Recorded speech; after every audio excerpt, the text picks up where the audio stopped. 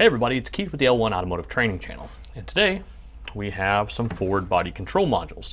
These are Continental MPC 5607s. This is the donor. The original is the one marked old.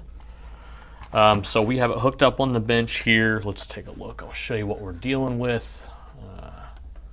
So using IO terminal, pulled up the instruction sheet.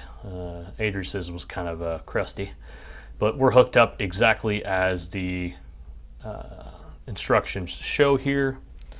And then essentially we go to just open the tool up, we go to BCM, we go to MPC 5607.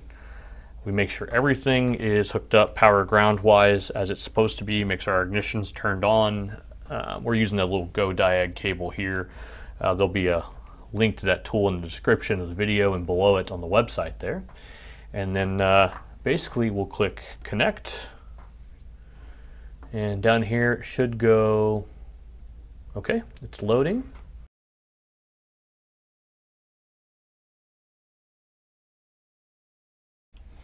All right, I went ahead and just switched over all the stuff from the old unit to the new unit. Before we get to connecting to this and stuff, I'm going to compare part numbers.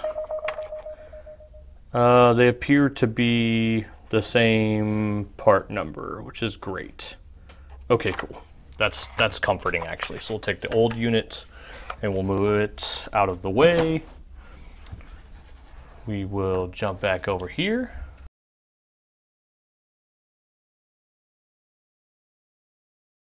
So now that we've disconnected, we can go ahead and just disconnect all the connections here.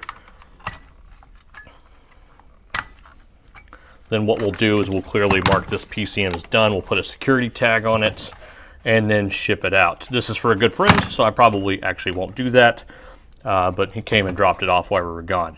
So thanks guys. If you'd like to see more of this kind of stuff, let me know, but we'll see you next time.